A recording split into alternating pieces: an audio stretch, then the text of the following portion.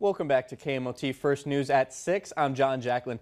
A week ago today, the District 11 and 12 champions were crowned and the 8-team Region 6 bracket came into shape. The tournament got underway this afternoon at the Minot Auditorium. First match of the day, District 12 champ South Prairie Max facing TGU. Royals lead 1-0, but TGU putting a bit of a run together. This kill is from Ayana Jager.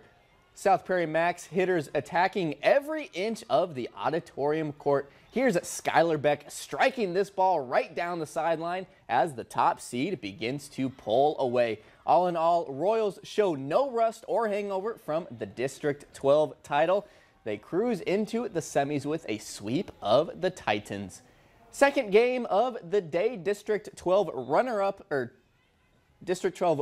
Ned Rose against Delax Burlington. Lakers on the cusp of an opening set win. Ava Brown makes it a double-digit lead. They claim the first set, but the Cardinals come out strong in the second with 3 aces and a 4-0 lead. This was the one non-ace as Lily Nelson gets 2 hands up for the block, but DLB made sure that the run was only a run. Back up middle blocker Micah Fakin whips a swing into the back corner, and the Region 6 semifinal will be a District 12 semifinal rematch between South Prairie Max and Delax Burlington. Rugby versus Surrey and Our Redeemers versus Bottineau are the night games. I made a mistake earlier in this game. Ned Rose was the District 11 runner-up. First 2 matches also in the books at the Region 8 tourney at Williston State College. District 16 champ and 7th ranked team in the state, Kentmer Bowbells, sweeps Alexander, and Ray sweeps Partial.